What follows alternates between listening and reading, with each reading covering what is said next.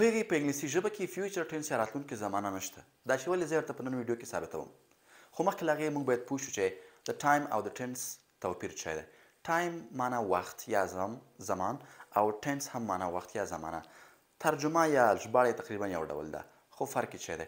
ټایم وخت ته وایي او په لنډو کې زه درته وایم چې په انګلیسي کې یا په هره ژبه کې موږ درې ډوله ټایم لرو. پاست تیر، پریزنټ حال او فیوچر راتلونکی. اوس دا شو وخت. ټایم همدومره و. ټینس څه شی کوي؟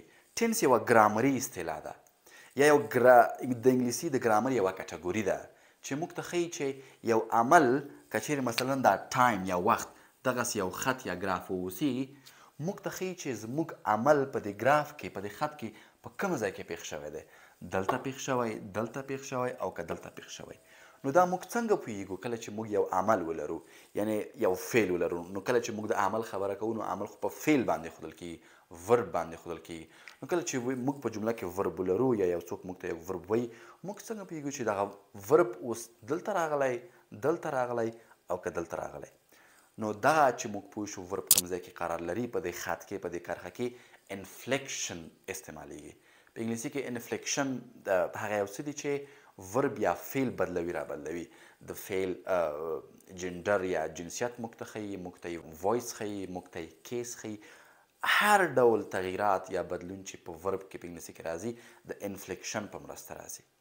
نو انفلیکشن په انګلیسي کې دغه ډول پېښېږي. که چېرې زه یو ورب فرض کوې ولرم د ټاک خبرې کول. ټاک اصلي فعل دی هیڅ ورسره اضافه شوي نه دي یعنې انفلیکشن نه لري. نو دا به طبعا چې په پریزنټ کې راځي ځکه دا بیا موږ وروسته خبرې کوو چې پریزنټ هغه وخت یا ټنس دی چې ساده فعل پکې استعمالیږي. فعل ته به تاسو هیڅ څه نه ور اضافه کوئ. نو دا خو دلته راغی. دلته بل څه ور اضافه کیږي. که چیرې زه ټاک ته ای ډي ورکړم، ای ډي مې اضافه کړو نو دا شو ټاکډ. ټاک د تیرې زمانې بڼه ده یعنې کله چې فعل ای ډي اخلي تیرې زمانې ته اوړي یا په اصطلاح دویم شکل راځي. نو د تیرې زمانې پاس لپاره موږ ټاکډ لرو. نو پاتې شو فیوچر. داسې یو څه نشته چې زه یې ټاک کلمې ته ور اضافه کړم، دا ټاک ورب ته ور اضافه کړم او هغه راشي مستقیما په فیوچر کې استعمال شي. نو په دې معنا چې فیوچر ټنس اصلا په انګلیسي کې نشته ځکه چې موږ وایو ټنس یوه ګرامري کټګوري ده په انګلیسي کې چې د انفلیکشن څخه رامنځته کیږي. نو فیوچر انفلیکشن چې په انګلیسي کې نشته نو ټنس هم نشته. خو تیر وخت راهیسې تدریس شوې ده چې فیوچر ټنس هم موجود دي. نو موږ هم په همدې باندې بسنه کوو او وایو چې فیوچر ټنسز هم شته او دا چې فیوچر ټنس څنګه جوړیږي موږ د یو چا څخه کومک اخلو، مرسته اخلو. هغه یو څوک دی چې موږ ورڅخه مرسته اخلو هغه ورب دی. بل ورب دی دې ته هیلپینګ یا کومکي ورب وایي. ویل د ټاک څخه مخکې لیکو ویل ټاک. نو دا په حقیقت کې موږ یو بل فعل چې کومکي دی اصلي فعل ته اضافه کړو. موږ دغه ډول کوم توری نه دی ور اضافه کړی چې انفلیکشن اوسي. نو دلته بیا ویل ټاک موږ ته راتلونکی ښیي. نو دا شو پاست، پریزنټ او فیوچر. په انګلیسي ژبه کې 12 ټنسه موجود دي.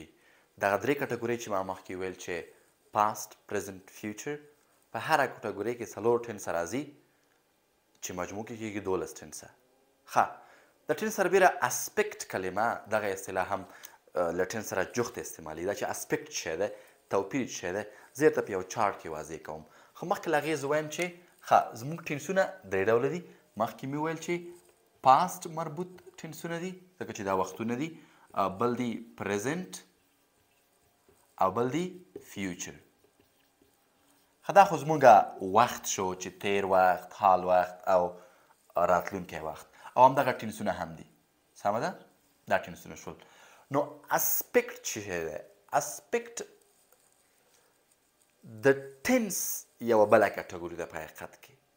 ټنس خو په ټوله کې د انګلیسي د ګرامر کټګوري ده چې دا یو غټ بحث دی. اسپیکټ یو وړوکی بحث دی. په خپله ټنس کې یوه بله کټګوري ده په نوم د اسپیکټ. موږ 4 اسپیکټ لرو. یو ده سمپل یا ساده، بل دا continuous یا جاری بل دا perfect او اخری دا perfect continuous یا کامل جاری. نو دا په حقیقت کې ټنسونه شول درې او دا څلور اسپیکټونه شول. ټنس بیا وایم چې د انګلیسي د ګرامر یو غټه کټګوري غټ بحث دی، خو اسپیکټ بیا د ټنس دننه یوه بله کټګوري ده. ټنس موږ ته ښیي چې دا د وخت په د ګراف کې عمل کوم ځای کې پیښ شو، خو بیا اسپیکټ موږ ته ښیي چې څنګه دغه عمل په دې ټنس پورې اړوند دی، دغه عمل څنګه اړوند دی. نو اوس راځو پاست ته. موږ په پاست کې لرو سمپل پاست ټنس، کنټینیوس پاست کنټینیوس ټنس لاندې لیکم، پرفیکټ پاست پرفیکټ ټنس او اخري پاست پرفیکټ کنټینیوس ټنس. سمه ده؟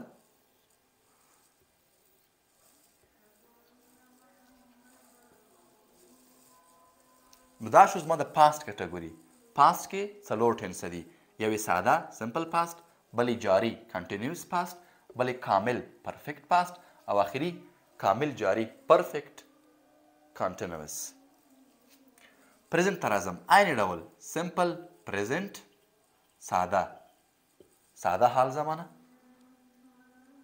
پریزنټ کنټینیوس، پریزنټ پرفیکټ ټنس او پریزنټ پرفیکټ کنټینیوس ټنس. څلور هم په پریزنټ کې شو او فیوچر کې هم همدغسې سمپل فیوچر ټنس، فیوچر کنټینیوس ټنس، فیوچر پرفیکټ ټنس او فیوچر پرفیکټ کنټینیوس ټنس. یو دوه درې څلور هم په فیوچر کې شو. نو د پاست مربوط څلور ټنس څلور اسپیکټه مختلف، پریزنټ څلور ټنس څلور اسپیکټه او فیوچر څلور ټنسه څلور اسپیکټه. نو دا په مجموع کې شو د انګلیسي هغه 12 ټنسه چې موږ به یې په راتلونکو ویډیوګانو کې د هر یو ټنس په اړه په ډېرو جزیاتو په مختلفو ویډیوګانو کې پرې بحث کوو. مننه.